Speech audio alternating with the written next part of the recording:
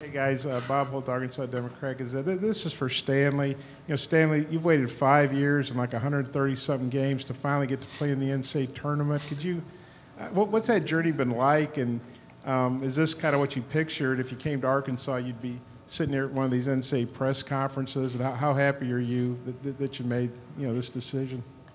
Yeah, I'm real excited, to be playing in March Madness finally. It's been one of my big goals, since I started playing basketball. So, I'm just excited to get to start playing actually with my guys. And then if I could do a follow-up, Arkansas, who else did you think about? And, it's been kind of an up and down year, but obviously it's ending the right way. Right when I got in the portal, I wasn't really thinking of any other schools. After I talked with Coach Muss, it was really just about who could beat what he had to offer, and it wasn't really much that could beat it.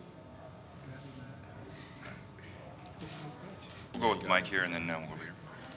Mike Harrington, Buffalo News. JD, I'm interested in your thoughts on Coach Musselman. We see the flamboyance and the enthusiasm and running around. What's it like dealing with that part of him, and just what's it like on an everyday basis having that kind of energy every day? Great, man. He just, always energized. He always happy. Sometimes he angry, most of the times. But he just him, Coach Muss, that's my guy. I've been with him for 3 years, so we got that relationship. So it's just fun to be around him. Up front here. Hey, Jaylin, Curtis Wilkerson with Hog Sports. Just curious what you have seen so far from Vermont that stood out to you as you guys prepare, and then maybe your particular thoughts on the matchup with Ryan Davis. Yeah, they're a really solid team. I think they're the fourth oldest team in the NCAA, so they're a really old team, a lot of guys that have experience, and they're a really good shooting team. They're probably one of the best shooting teams we played this year, so we're looking forward to this matchup. We know what we got to do, and Ryan Davis, he's a great player. He can space the floor, he can play in the post, he can do a lot for their team, and he's also putting a lot of playmaking positions for them too, so he's a great player, and it's going to be a good matchup. Question in the back. Andre Robinson, Challenger Community News. Congratulations on your success and being here. Welcome to Buffalo. My question to you guys is, last year's run ended in the Elite Eight with a loss to Baylor. What strengths does this team this year have that give you the opportunity to go back to the Elite Eight? Care to just talk about that a little bit, just the strengths that you guys have? I would say a strength that we have this year that we didn't have last year was a lot of more experience. We might not have as many older guys, but we have a lot of guys that have played in the position that we want to get back to. Like JD started Elite Eight, Devo started Elite Eight, I started in Elite Eight. So we have a lot of guys that know what it takes to get there, and we've been in that position. So we feel like we can help these other guys and knowing what it takes to get there. And over here. This is for Jaylin. You were fortunate enough to get to play in the NCAA tournament run as a freshman. We talk about Stanley waited 5 years, Deese waited four years. Even I know that's 9 years together. How happy are you that these older guys are getting an opportunity, and maybe Stanley as a follow-up after Jaylin, does it mean more? Do you think you appreciate it more? I know as a freshman you guys got to the Summit Finals and you one went away, but do you think maybe now you appreciate it more? So maybe Jaylin and Stanley. Yeah, it's great being able to share the court with these guys, knowing that how hungry they are for these wins. They're just as hungry as we are going into these games. They want to win. We all want to win together. We want to go far in this tournament, and being able to share the court with these guys, and it's been great, and I'm ready to keep going. Yeah, and I mean, it feels great to finally be able to make it to the tournament. I know you said J1 made it his first year, but it takes a lot of work, and coming from a mid-major where you got to win all 3 games to make it, it's tough. So, being able to be in this position is a blessing, and I'm happy to be here with my guys. Right here. Hey, Scotty Bordelon with Whole Hog Sports. Stanley, I asked Eric Henderson at South Dakota State earlier about what he remembered about you when you were at South Dakota. He mentioned you had a couple really big scoring games against them. That came to mind first for him. Then he commented on your improvement defensively. What strides do you feel like you've made on that end of the floor, and then what do you remember about maybe those big games you had? Yeah, I think I had my career high against them in the Pentagon. I had 41, and then we lost at their place. I had 34. So those were those two games he's probably talking about. But as far as the defensive side, I think I've just been thinking more about it going into the games. I think playing at South Dakota, I had a lot of scoring responsibility. So I think coming here, knowing that I have to play that role, defense and rebounding. So I think it's just a mindset coming into the game, knowing what I got to do and taking care of business. Over here. Christina Long, the Southwest Times Record. Stanley, is there any SEC teams or other teams that you guys have faced this year that you feel like Vermont kind of is similar to, or are they unique at all? I wouldn't say SEC. Maybe like teams like UNI, a lot of smart teams that really move the ball and shoot threes. So I think it's just a real slower paced game with them. I think the SEC is a faster paced conference, so I think it's going to be different. But we're doing a good job preparing for them. And then for any of you, I guess we can start with Jaylin. What do you make of kind of this region and how it's a pretty stacked one with Gonzaga at the top? Looking at it, it's a pretty stacked region, but of course we're just looking at this team that's ahead of us right now, focus on the game that's in front of us, and we'll cross that road when we get there. Up front here. We'll bring a microphone in a second.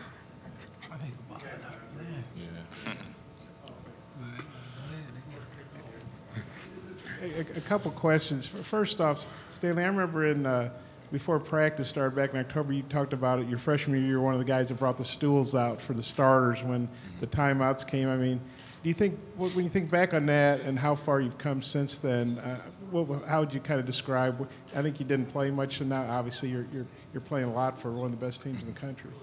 Yeah, it's it's a blessing, and it's just a testament to the work that I put in, and I think just believing in myself, even when I was doing that at South Dakota, pulling out the stools and timeouts, I think that confidence in myself never wavered. So I think that I'm just happy to be here, really, just trying to take it all in and live in the moment. And maybe for Stanley and JD, I know you guys really shored up your three-point defense the last part of the season, but A&M shot pretty well. Eric obviously was not happy, and this is a pretty good three-point shooting team on paper.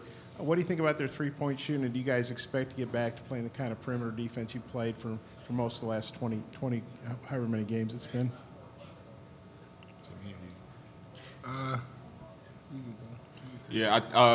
Coach has been honest. Hands in the eyeballs at all times, especially with a team like this. They could really shoot it. So if we take that away from them, make them dribble, then we'll be in a good position. But I think it's just keep improving and keep focusing on that three-point percentage defense. And just to piggyback off what Stan said, just keeping our hand in the eyeball, making them shoot in the two-point area, and just forcing everything to be tough. That's what we want to do to them. You have a question? Go ahead. Hey, this is for Jaylin, JD. I mean, last year you guys, finished real strong, just like you did this year. You get beat in the SEC tournament semifinals. You're number 4 seed. You're playing a 13 seed from a mid-major in the Northeast, Colgate, now Vermont. It just seems like a lot of similarities. Have you guys thought about that? And if so, what are your thoughts on that? Yeah, we kind of had the same position from last year, same type of team that we're going to play. So we just got to come prepared. And from the start of the game, we got to be on point, and we can't come out slow like we did last year versus Colgate and then have to fight our way all the way back. So we want to come out and just come from the jump and just play hard. This is for JD and Jaylin. Do you guys feel like you're more at home with Bob asking all these questions? What do you say? What do you say? We feel like we back at home. A little bit, obviously. Right down here. Yeah, Stanley, I believe Caleb Klein's a guy that you know from your days at South Dakota. I guess he's been a GA on the team for a couple years. Kind of what's y'all's relationship and kind of what's it like to spend time with him here, share this experience with him? Me and Klein, we got a real good relationship. My junior year, he was my roommate actually at South Dakota. So I've known him for a long time, and coming here, it was nice to know that at least I had somebody that cared about me, so that like he wasn't gonna lead me away, like tell me something that I didn't want to hear, or tell me something that I just want to hear to get here. So I think that it was nice to to have him in that recruiting process. And JD, I talked to Jaylin a little bit earlier at the Falls, and he said you were the best 2K player on the team. I guess just what are those what are those games like, and kind of what's the team bonding experience in a more normal tournament setting now? I mean, it's fun just playing 2K. Like, 2K actually helped me get better. Like, just making reads, just playing defense, all that. Stan think he could beat me, but he really can't. But nah, just having fun, just bonding. Everybody play 2K, so we all just be on the sticks. Who said that he was the best 2K player? Jay Will, you heard him. We got to be realistic. You ain't never seen me play. Right. Jaylin and JD, y'all are coming off of the Elite Eight, obviously, last year, and great stretch of run up into the SEC tournament. But it feels like nationally y'all are still getting put on quote-unquote upset watch with this Vermont team. Is that adding any extra motivation for y'all going into this game tomorrow? For sure, but I feel like that's been our thing since the beginning of this season. Like, we've always been overlooked. We were 0-3 at the beginning of the conference, and everybody turned their back on us, and we just kept believing in each other. So what this team can do, I feel like the sky's the limit. We believe in each other. We believe that the guy next to us is going to make the big shot every game, no matter who it is. So we just keep believing on each other, and we're going to go game by game. Yeah, just to kind of go on what Jay Will said, we always believe in each other. Each and every day we come to practice, go hard. So when we get in the game, I feel like we all comfortable in our positions, whatever it is. And when we down, we feel like we never out of a game. We was down, 20 to Tennessee, but we felt like we were still right there in it. So, I mean, this group, we just fight. This is more for JD and Stanley. I asked Moses Moody this a few weeks ago because I personally never seen it. He said he hadn't seen it. Can Jaylin Williams frown? I mean, he does nothing but smiling. Smile. Does he have the physical ability to frown? I mean, have you seen him when he's tired out there sometimes?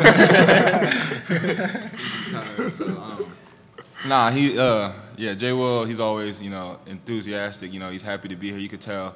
So I don't think he's never really in a bad mood practice-wise or anything like that. He's always getting us going. Right. Question up here? Time for a couple more. It's coming around. I know. Hey, Jaylin, you didn't get a chance to answer my question about the similarities, between last year and this year. I mean, being fourth seed, coming off a semifinal loss, et cetera. I mean, does it strike you as kind of a similar situation? Yeah, for sure. It's a similar situation for sure, but we're also more prepared. Like the guys that were here last year, they got to experience that. We know that we can't have that slow start. We know that we got to go from the jump, and we got to respect every team that's in front of us. So we also grew from last year. So we got to write our own story. It's a new year, and we just got to do our own thing. I mean, for Jaylin, JD, Eric said the other day on his radio show that when he was at Nevada and they were ranked in the top 5 and they started 15 or whatever, that they just weren't having fun. And he sounded like he was determined for you guys to have fun. I know he took you out on the boat in Tampa and took you to Niagara Falls. I mean, obviously you guys are working hard and everything, but do you feel like Eric's, trying to make it fun also? And if so, what's that like for Jaylin and JD?